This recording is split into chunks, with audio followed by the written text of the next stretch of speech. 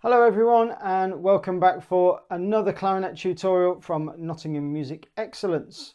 So I'm going to play that tricky study called Swiss Mountain Air in the ABRSM Grade 7 book. Hope you enjoy the video. Here we go.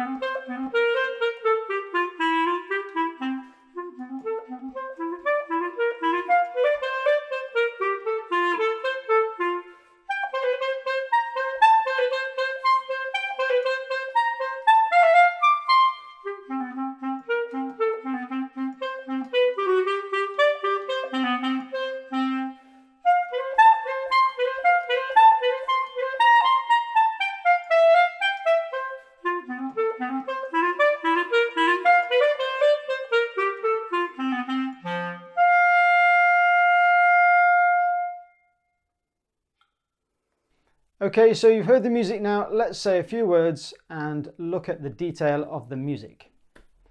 So in terms of delivery of this piece, it's quite similar actually in a lot of ways to the Off and Back On by Chris Gumley, in the fact that A, you haven't got hardly any rests in the piece at all. It's quite relentless. And there are really clear sort of 8-bar phrases here to have a go at.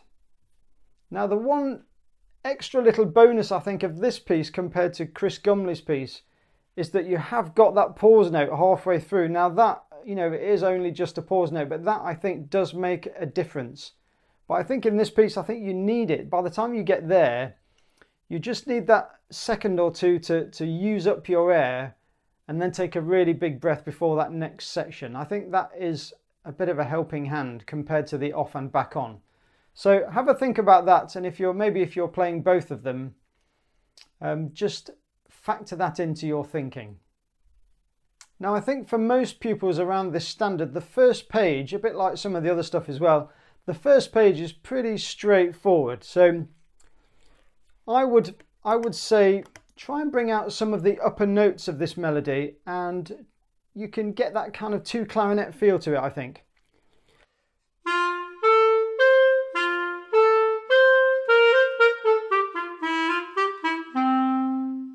And then fill out those other notes.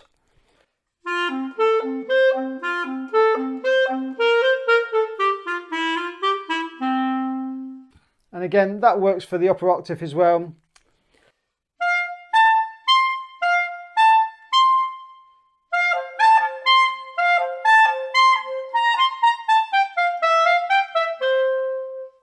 So that really is the theme of the piece. There's a lot of repetition here. And so you can effectively say that the piece is in some ways half as long as it actually is because there's so much repetition in there. So I think in terms of learning the music and learning the musical ideas and the notation, it's quite straightforward actually. Okay, let's move down a bit, and we're going to move down to 33, Piano Cantabile. Now, I've heard a couple of pupils already play this and one or two people on YouTube play it, and it's very tempting here. It's so easy to play this, isn't it? It's very tempting to just go off on a completely new tempo.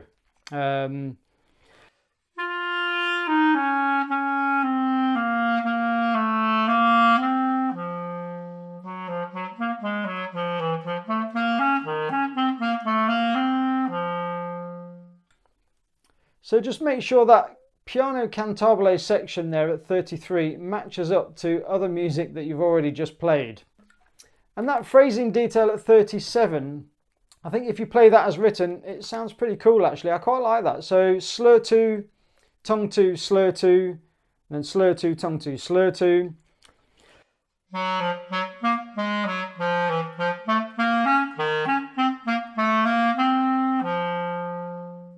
As you speed that up, it becomes a little bit more fiddly, but once you've learnt it carefully, that's okay.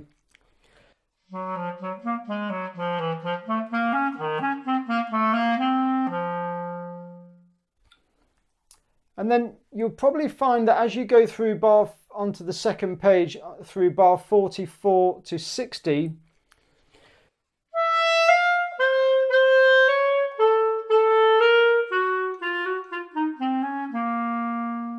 I notice when I'm getting to this section, I'm already starting to feel perhaps a little bit edgy with the breathing, getting a little bit more uncomfortable.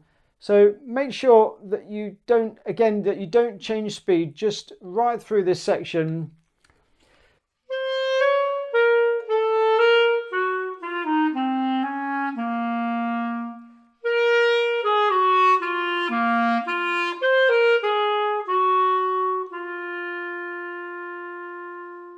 Now that's a nice little point to reach. So when you get to that pause note, make sure that you use up the spare air that you've got. So empty your tank of air and then fill up for this next section. Okay, so we better talk about 61, I think. Now this is quite tricky to play. There are two ways of kind of playing this going up to the D. I noticed when I first just read through it for the first time, if you play just the D without the little finger, it's very easy to play actually.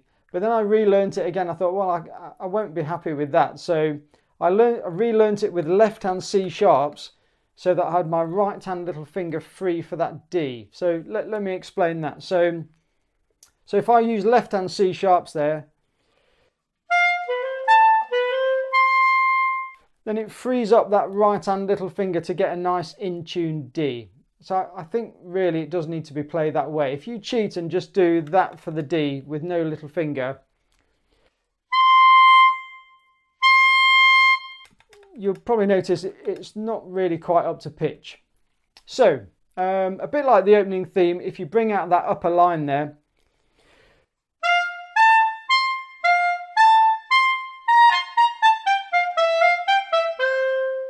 and then if I fill the notes in there with the left hand C sharp,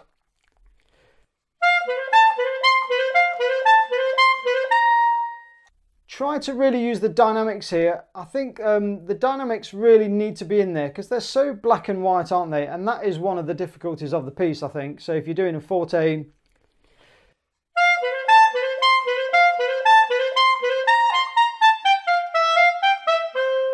I think you've got to then contrast that with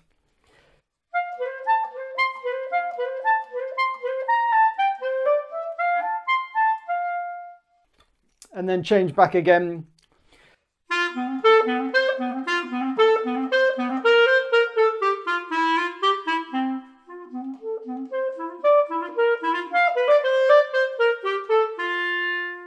And that does make it just a little bit noticeably more difficult.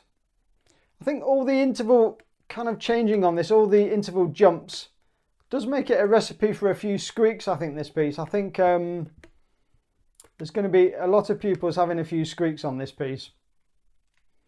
And then as we move through 77,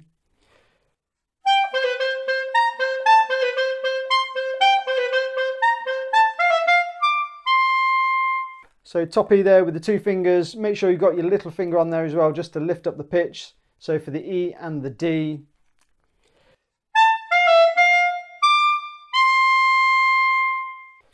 And then the lower register stuff.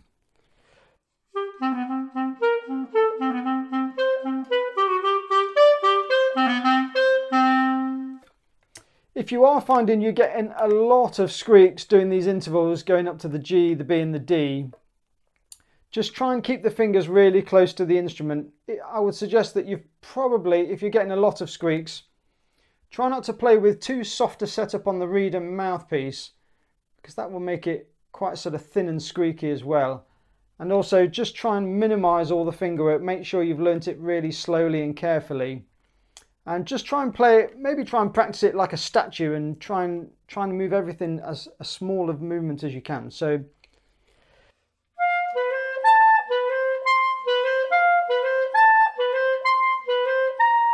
just so it looks like you're not sort of having a bit of a fight with the instrument. So everything right down to a minimum.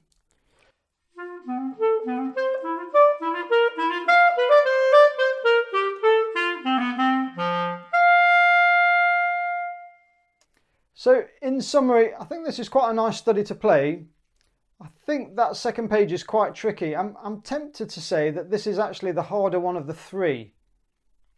Just because of the intervals. I can't quite make my mind up whether this is harder than the off and back on or the Chris Gumley piece is harder. But I think they're both quite tricky. They're both hard on the breathing.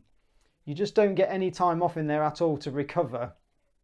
I think the slightly tricky aspect of this one is the fact that those leaps will cause people to squeak a bit. But I think if you're okay on that and you make a good sound and it's not too squeaky, this might be the piece for you.